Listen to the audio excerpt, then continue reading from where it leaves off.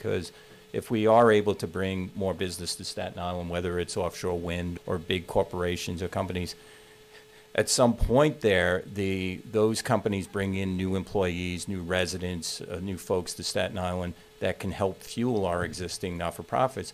But on the reverse side of that, the not-for-profits, such as the Grace Foundation, can help those families that are coming to Staten Island, whether they have children with special needs or there's a not-for-profit that addresses another need for a family.